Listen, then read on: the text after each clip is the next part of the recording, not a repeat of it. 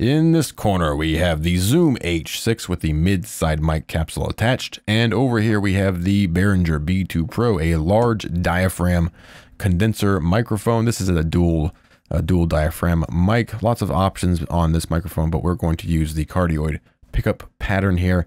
And for our Zoom H6, we're using, of course, the mid-side microphone, and we're going to turn the sides down. So it's just like a standard microphone with a mono output. Obviously, the Zoom H6 has many more features than being just a microphone. But in this video, we are comparing the voice quality from a large diaphragm condenser to the mid-side mic capsule here on the Zoom H6. So let's start the mic war.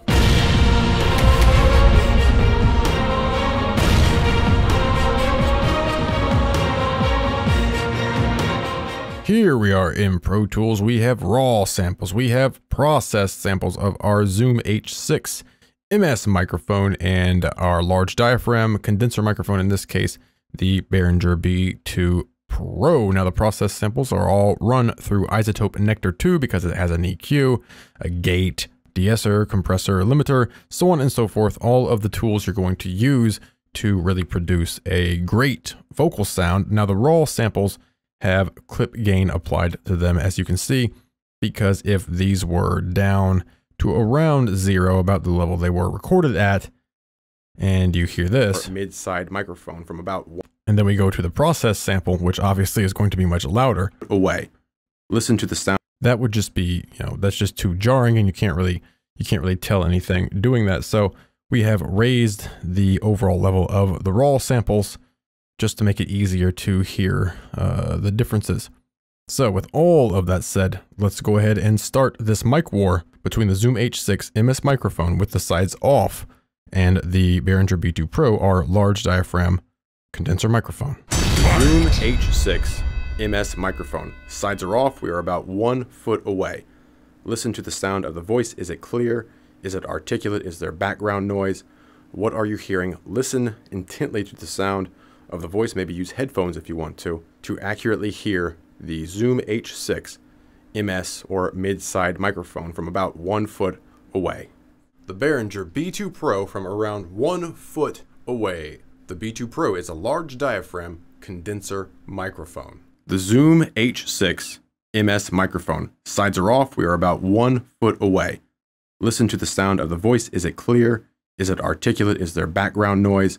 What are you hearing? Listen intently to the sound of the voice. Maybe use headphones if you want to accurately hear the Zoom H6 MS or mid-side microphone from about 1 foot away. The Behringer B-2 Pro from around 1 foot away. The B-2 Pro is a large diaphragm condenser microphone. The Zoom MS microphone from around 6 inches away.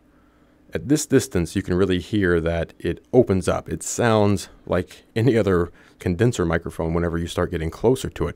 It sounds really good on voice. It picks up things. In my opinion, it's very articulate. Overall, I am currently directly in front of the capsule. The capsule is pointing directly at me. Of course, those sides are off on the Zoom H6 MS microphone from around 6 inches away.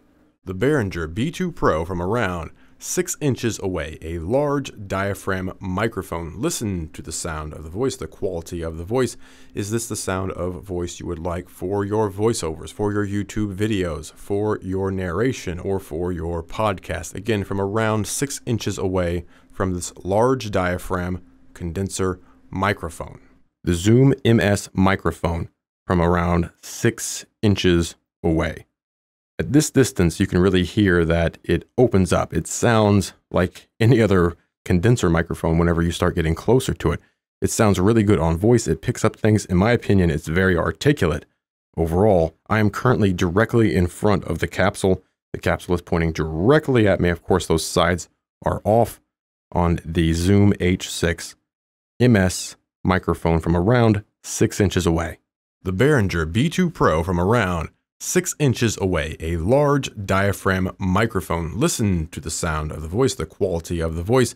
Is this the sound of voice you would like for your voiceovers, for your YouTube videos, for your narration, or for your podcast? Again, from around 6 inches away from this large diaphragm condenser microphone. the Zoom H6 MS microphone from around 2 inches away. At 2 inches, you're really listening to see how does it sound? Do we get that proximity effect? Does it give you an enhanced low-end response? Or maybe it doesn't. Maybe that's what you want. Is it accurate? Is it clear? Is it articulate? Those are the things that matter when it comes to YouTube videos, narration, voiceovers, and podcasts. So again, around 2 inches away from the Zoom H6 MS microphone.